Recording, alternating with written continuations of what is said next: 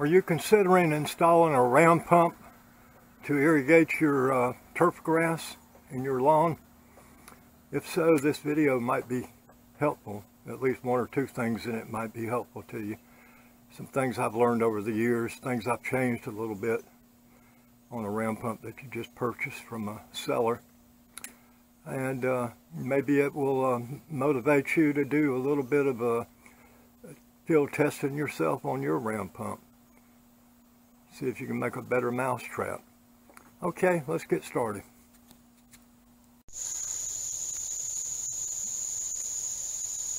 How would you like to have to walk through something like this? Stickers everywhere, thick undergrowth. It's terrible. Plus there's hidden ravines underneath all these leaves, sinkholes and quicksand. Hello. This is an introduction to a three-part series on round pump hacks, tips, and modifications. I was going to start off the series with a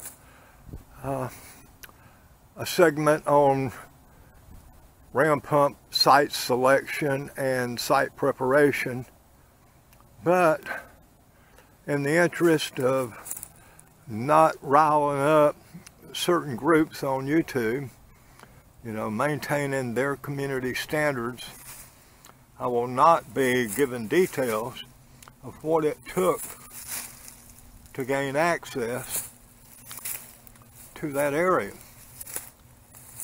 Instead, we're going to go right on into part one, which takes us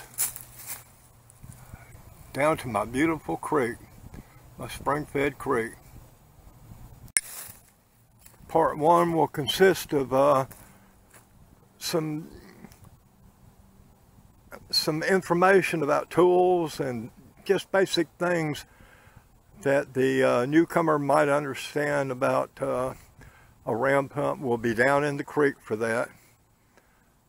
Part two will be where I come out of the creek and we look at the delivery system and how I use my round pump to irrigate my yard.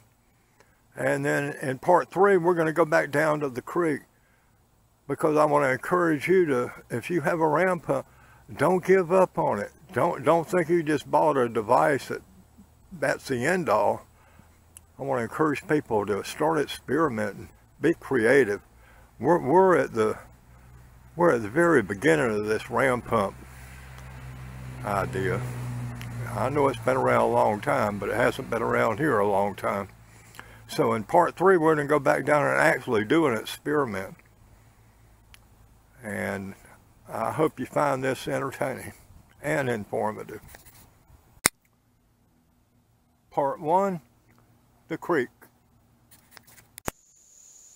The next thing I want to talk about is ball valves. This is a 2-inch ball valve. And well, maybe 3 inches, I can't remember, I'm not using it right now.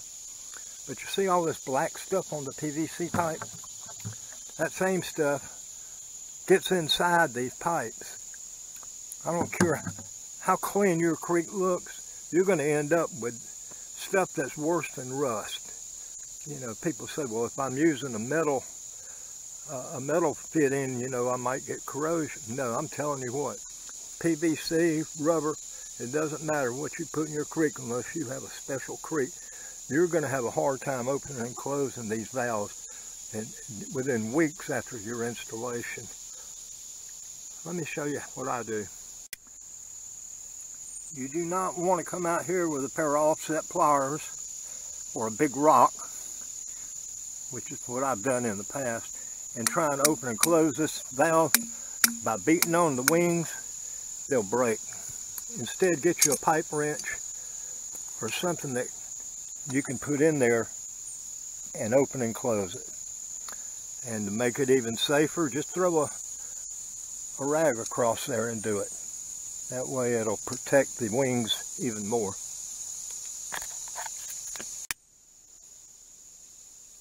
Now these space towels, or hand towels, I don't know what you call them, they're dirt cheap on Amazon. I think somebody's on there selling stuff that's been rejected by some of these commercial laundry services, you know, for uniform employees.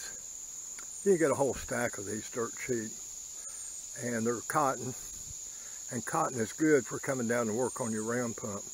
I'll tell you what's not good is a microfiber towel. Those microfibers, they'll pick up every little blade of grass, crushed up leaves, dirt, anything. They're not very good for working down in an environment like this. But these cotton towels are great, and when they get dirty, take them and throw them in the wash machine. You can even bleach them. Mama won't be so mad at you. I want to go back to this ball valve for a minute. You might be thinking, well, you know, you're not going to have any big ball valves on your system. Maybe not, but the same principle applies to even the smallest ball valve.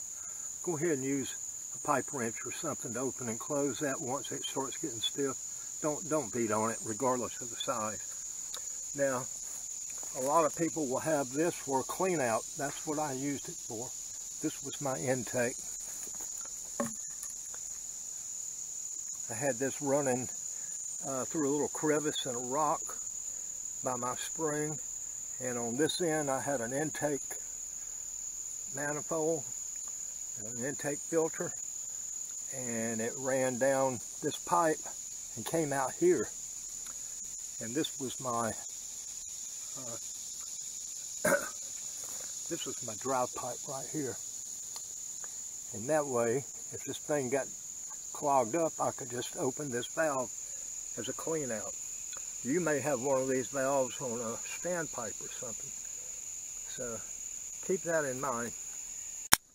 If you go to a home improvement center like Lowe's, Home Depot, something like that, they're going to have their PVC pipe in two basic categories.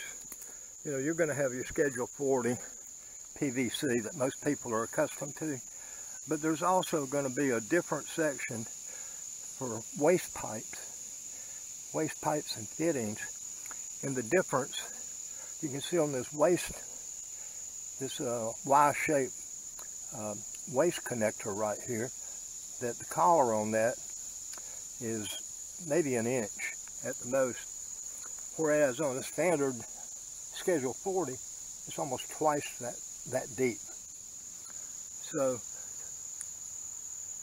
these things are usually cheaper, and you have, if you're buying waste type PVC, it's not made for pressures over, I think, 90 psi. I could be wrong on that, but anyhow, for high pressure you're supposed to use standard Schedule 40 PVC. But with a ram pump, if you're looking at an intake, there's going to be very little pressure put on your intake. So go ahead, and if you need something, if you want to design yourself something a little crazy, don't be afraid to use this waste type PVC. Okay, let's come down this ladder, get in the creek, and go look at my system, my ram pump system. I'll start at the intake and just work my way back to the house. And maybe you'll see something that you like. Everything I'm going to show you today are issues I've had at some point and how I solved them. Even coming down a ladder.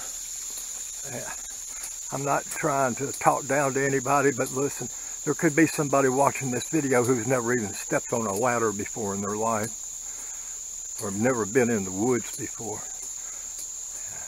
Things we take for granted. It may be a person's first time with this. If you're going to put a ladder into a creek, make sure you do not step above the fulcrum. The fulcrum is the point where the ladder could pivot. And you see right there on the ground, if you step up on rungs higher than that ground level, this is just an aluminum ladder. You could be a lot heavier than the weight of the ladder, and the thing could tilt, and then instead of being stuck in the ground, it could just slide right off. Give yourself a bloody nose. Now in my case, I'm lucky enough to have some roots right here at the base of my ladder, and I have it tied down. So this ladder is not going anywhere. It not only makes it more secure, but it helps prevent it from being washed away when we have flash floods down here. Today I'll be discussing my round pump, which is a 3/4 inch round pump, 3/4 inch drive pipe. Over the past 5 years I've experimented with 1/2 inch, 3/4 inch, and 1 inch, and I'm using mine solely for irrigating a yard, and I find that 3/4 inch is the best fit for me. I get enough water to take care of 5,000 to 7,000 square feet of lawn, more water than I need actually per week. And I like the 3/4 inch pipe because you can bend around some corners with it. It's easy to handle. You start getting an inch or bigger, it's expensive, and even the fittings are more expensive than the 3/4 inch. But if you just want to water your chickens, maybe 1/2 inch is all you need. But we're going to be looking at 3/4 inch today. I'm using 3/4 inch drive pipe. Let me move this sandbag. That means I want my intake to be at least twice that diameter. So I've got 3/4 inch pipe, and I've got a 2 inch fitting on the end of it with some strainers, and you can get those strainers off of Amazon.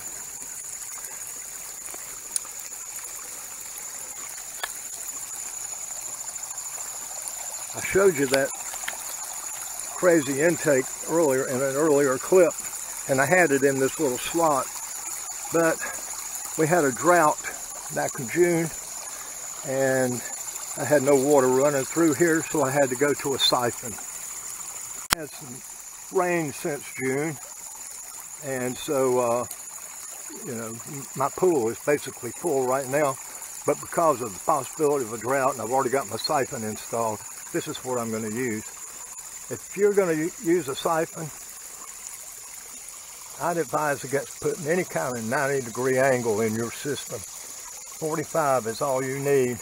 If you start going 90 degrees, you're going to risk having an airlock in there somewhere, because there's bubbles that get into these lines, and just a couple of bubbles, you may not notice it, but if you had a 90-degree fitting on that thing, a whole bunch of little bubbles could accumulate in there, and then you're not getting any water through it. Water seeks its own level. In other words, right now, even though my intake is way down there in the creek, it's actually up to here in my pipe. Water wants to seek its own level. Conversely, if my pool drops, I might have to be siphoning from 4 to 6 inches farther away, and every inch that you have to siphon puts a drag on the amount of water that goes through your drive pipe. It's like trying to row a boat with dragging an anchor behind you. You know, the weight of the water in the pipe will pull water from this pool, as long as the end of my pipe is lower than the intake valve here.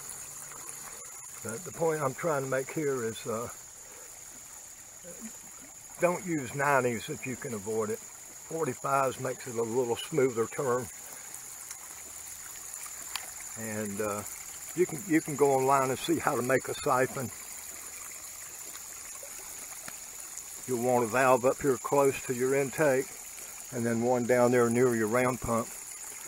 I've got an extra one on mine. I've got mine right next to the intake. That's so I can come up here and clean those things off with a toothbrush or something, and not have to worry about getting a lot of air up in my line. This spring produces a heck of a lot of water, and earlier in the year I bought some pig gravel and stuff like that and put down in these crevices, trying to block all this water being wasted here, and I ended up with a bad infestation of duckweed and algae. But as long as I have it like this, running water, it seems to keep the pool pretty clear. My only problem has been if I go a couple of weeks without water and this thing stops running out, I can actually suck more water out of this spring pool than it's producing, and my pumps will stop. And we'll go down here and look. As you can see, I've got 2 round pumps pulling out of one pool. So, but for today, with these conditions, it's very easy for me to use 2 round pumps. For me, sandbags have been a lifesaver. I'm sitting here on top of granite rock. There's no way I could, drive a rebar stake into this rock and tie my drive pipe down. I just throw a sandbag on it, and they're cheap. You can get those from Amazon. We'll be talking about that a little bit more in a minute. For me, sandbags have been a lifesaver. I'm sitting here on top of granite rock. There's no way I could, drive a rebar stake into this rock and tie my drive pipe down. I just throw a sandbag on it, and they're cheap. You can get those from Amazon. We'll be talking about that a little bit more in a minute. If you order bags off Amazon, they're going to come with some string up here at the top so you can tie it together. Personally, I would not do that, especially if you're going to put your sandbags in a creek. It just doesn't secure it enough to keep the sand in the bag. Instead, use these things here. They're called wire bag ties, and you get your sandbag full of sand, put a couple of twists around the neck of it, and bend that a little bit, put it around the neck, and then you'll need a tie twister, a little device like that, to put in the holes on these bag ties, and just turn that around. Put two twist ties on each bag, at least 2. Most creeks have a lot of sand. This creek has nothing but sand. It's all sand and bedrock. But you can look for shoals and things like that. That's where sand normally piles up after you've had a big rain and the creek subsides. You'll find big sand piles, and it doesn't matter if you're digging in the water or not. It's got to come right out of the bag. All you need is a little garden trowel. You don't need any big shovel. It's a one-man job. But just about anywhere you go, there's plenty of sand.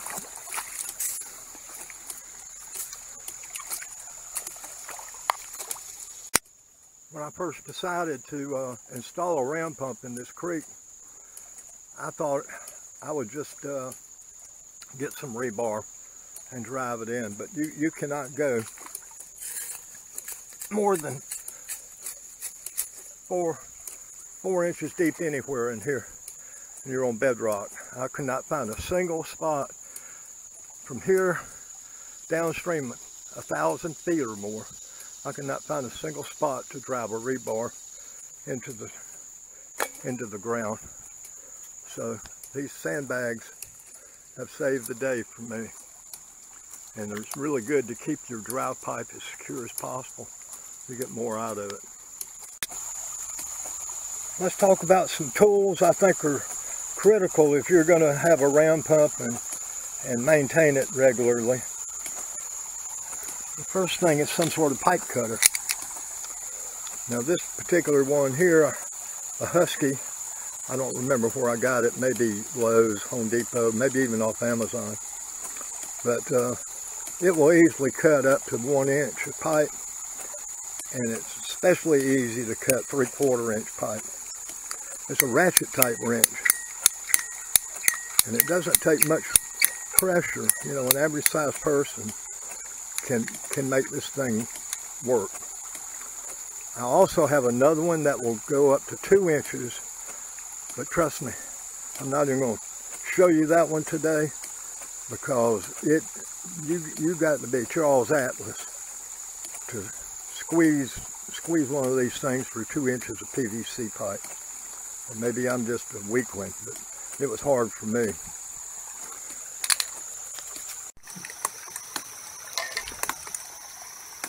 The ratchet style pipe shears are pretty nice if you're cutting things less than 1 inch diameter. I would say if you're going to cut 1.5 to 2 inch diameter PVC pipe, I would just go for a hacksaw. You can get this it's got the Craftsman name, so it probably came from Lowe's. But it's so much easier to cut with a hacksaw than it is to try to use a pair of ratchet shears on something as big around as 2 inch diameter. Of course, after you've made your cut, you want to make sure you get all the burrs off the mouth of the pipe.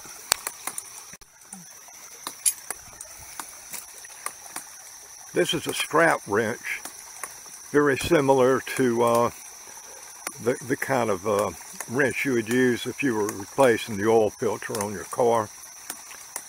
It's just got a handle for a lever and a rubber strap on it. It's got the Cobalt brand name on it, so this probably was purchased at Lowe's. This particular one I'm holding in my hand is excellent for going around a 2 inch pressure tank. You can get them bigger. You know, for instance, if you had a 2 inch or a 4 inch intake on your system, you might need a strap that will handle a larger diameter PVC pipe. You know, really good for tightening and unscrewing pressure tanks, intake systems, and things like that.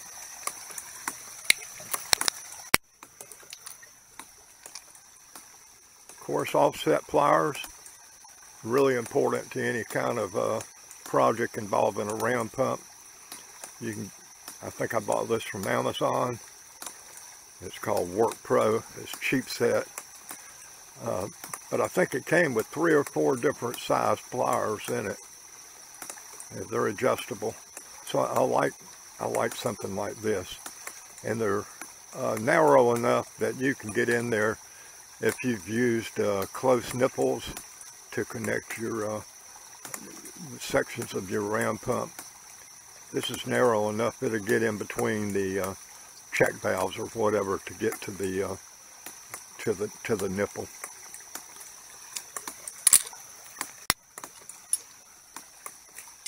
Another one of my favorite tools is this thing. I don't know what you call it. It's like a combination set of pliers, but it's also a pipe wrench. It has a little knuckle on here where you can adjust the gap of the mouth of the pliers, so that it can operate just like a pipe wrench, but it can also operate like a set of pliers. If you work with tools, you think about this. This comes in handy for all sorts of things. Over the years, I've lost several ram pumps due to flash floods. They just simply disappear. I know if you go on YouTube, you'll see a lot of videos where people are mounting their ram pump onto a small board or a piece of plywood or something like that. Hey, I've just got the top of an old metal barrel on mine just to keep it from sinking into the sand. But I strongly recommend you get you some heavy cinder blocks and tie your ram pump to that. If I have a flash flood, it may tear up this system, but I don't think these ram pumps tied onto a cinder block are going to get very far down this creek.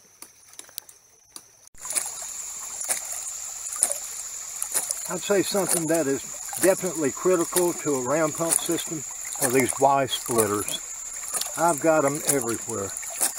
They are so useful.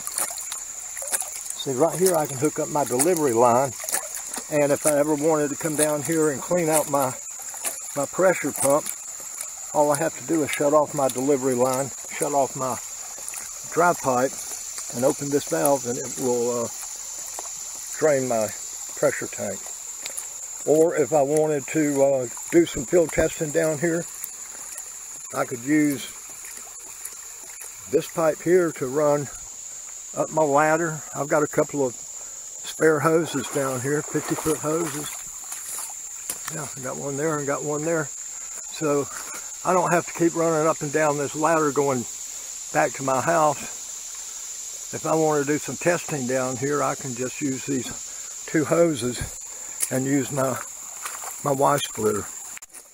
Another advantage to having Y splitters is if you want to do a back flush. You know, like I said, I'm running downstream for a while and then upstream, so about halfway through my delivery section, there's a big saddle in my pipe, in my hose, and sometimes I need to back flush that. This does not have enough pressure to do a back flush, but I've got a 1.6 horsepower pump up at my reservoir that I can connect to the delivery line and send water all the way back up here. And all I have to do is open up the Y, and the water will come all the way up the delivery pipe, go in here and come out there. Once it starts running clean, I can just shut everything off down here, run back up to the house, turn off my pump, and still have water in my delivery line, no air in it. There are different brands of Y splitters. This is a very expensive one here. You'll see this on Amazon. What I like about it is that this female connector on here has not leaked. I've used this one off and on for 3 or 4 years, and I've had no leaks off the female end of it. Most cheap Y splitters will develop a leak in there, right where that swivel attaches to it. On the other end of the spectrum is a plastic Y splitter. The advantage to this is that the female collar does not swivel. It's stationary. So you don't have to worry about it leaking. The downside is that it's plastic. You definitely would not want to leave this out in the creek during the winter. And if you have something heavy on it, it's liable to break. But if you want a good seal, there it is. I'm compromising over here. I've got a brass Y splitter, about half the price of this big baby here, but works for me.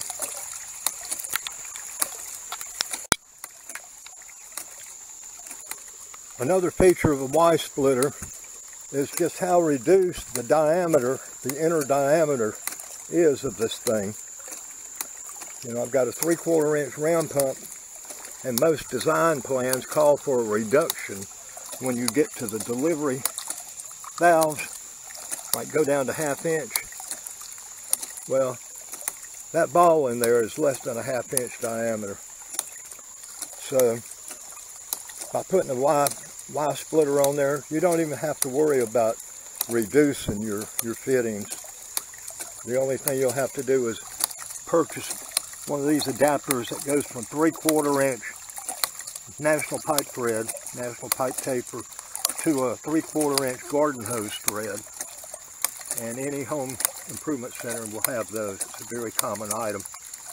And that allows you to go into NPT fittings on one side and then into garden hose fittings on the other. So Y splitters, important down here at the pump, important up in your yard when you're trying to hook up your irrigation hoses across the lawn. Hey, I'm too lazy to empty this bucket. But down here at the bottom, you know what I got? I got some PVC cement and primer. And I'm going to tell you about the primer. That's got to be the thinnest liquid on earth, because once you open the can, you'll never get it sealed up tight again. So if you're going to be going up and down your creek using PVC cement and primer, put those things in a bucket. You don't want to put them in a cloth bag and go throw that on your dining room chair like I do. Keep it in the bucket. That way, if that thing leaks, It's not going to do it all over your dining room floor. The main reason I chose to put my round pump here and just run a very long delivery line downstream as opposed to tapping in here and running a supply line downstream was the cost. You know, I would have needed at least 1 2-inch pipe for a supply line. And instead I just got this hose. I bought it at Harbor Freight. It is a 3/4 inch hose. And I bought it a few years ago. At the time they had it on sale. 100-foot hose, $29. Of course, you know, with all the inflation and everything, it might be 35 bucks today. But that's a lot cheaper than buying PVC pipe.